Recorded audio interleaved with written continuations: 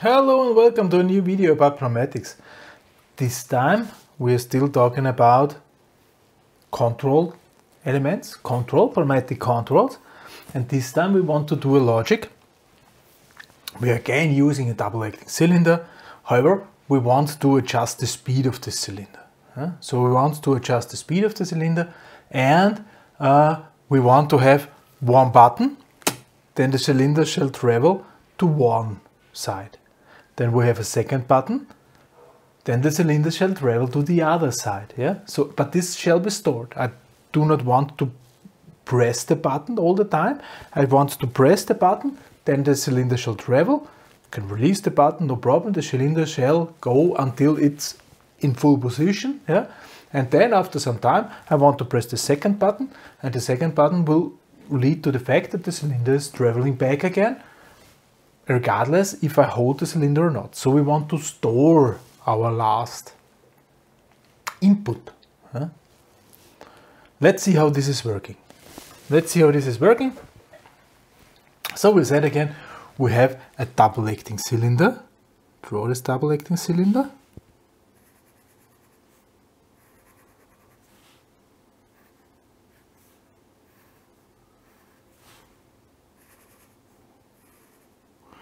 And one thing is for sure, double acting cylinder means we control it with a 5 two-way valve. I will also draw this 5 two-way valve.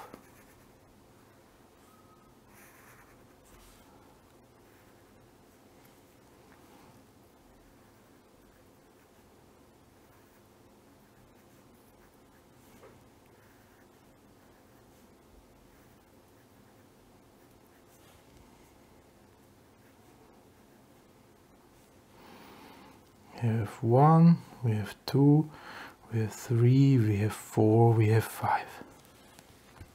Okay? This is the 5 two-way valve. And then we said we do have two buttons.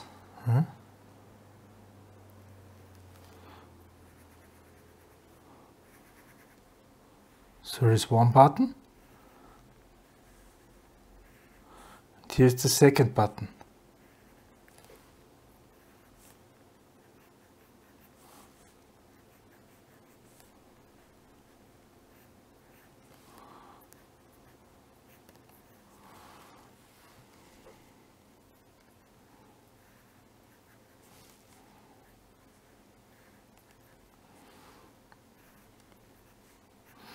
In standard position, both buttons are blocked. So here we'll simply go down. Here's the pressure source somehow.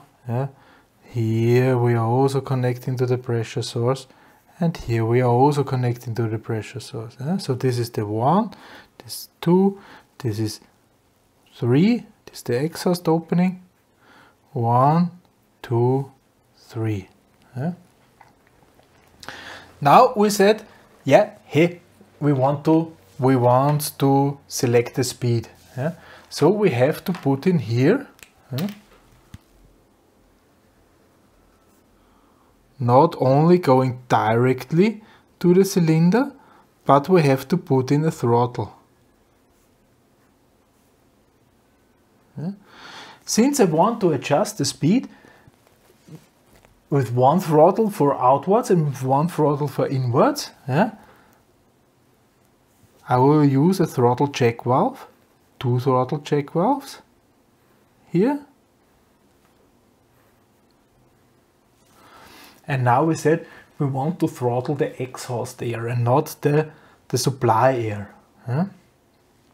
So if the supply air shall get in without issue, I must draw it that way.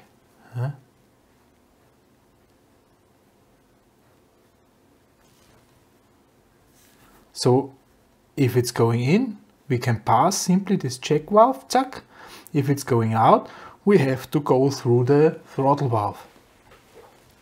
So it's exhaust air throttling. We said because then the movement is simply smoother.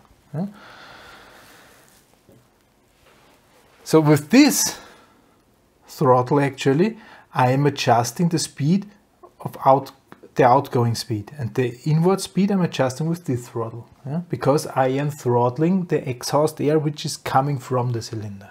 Okay. And now this here, this needs to be a special valve. This needs to be an impulse valve. This means when there is a short impulse on one side, and this goes away, it will simply switch and stay there. So both sides here, they are pneumatically switched. So, and we simply use this, how this is working, impulse valve. Here we have the 1-4 line, here we have the 1-2 line. If we get a short impulse on the 1-2 line, it will switch to this drawn position, and if the impulse is gone again, so if there's no pressure, it will stay where it is. Until we get here pressure, then it will move. And if the pressure then here is again gone, then it will stay there. It's an impulse valve. So it will store the last command, and actually that's already it. You see, if I push here the button, we have here pressure. This will move back. If I release it, here is no pressure. Here is also no pressure, so it will stay there. Here we are throttling those stuff. So we are no longer, we are going slowly out until I press this button. Then I have here pressure. Here is no pressure anymore because I released this button. Going to here. Now I can release this button again because it's an impulse valve. It will stay where it is, and then it will travel inwards, and I can adjust with this throttle valve here the movement speed. So this here we have again the QM1, control element QM1, controlling our MM1. Here we have an SJ1, here we have an SJ2, the two switches, and then we have here, these are RSETs, RSET1, RSET2. These are the namings of those cylinders. And now I'm done. Now this looks like a plan. This button for going outwards, this button for going inwards. Every time I release it, this QM1 will stay where it is because it's a impulse valve. Problem solved. Problem solved. Next time, next problem. Another video, another problem. Next time, well, not really a problem. Next time we're going to talk about quick exhaust valves. How we are using them in single acting cylinders, why we use them. So next time it's not really a problem. Well, we're solving a problem, but no, we'll see. So next time, quick exhaust valves. For this time, thank you very much for listening, and goodbye.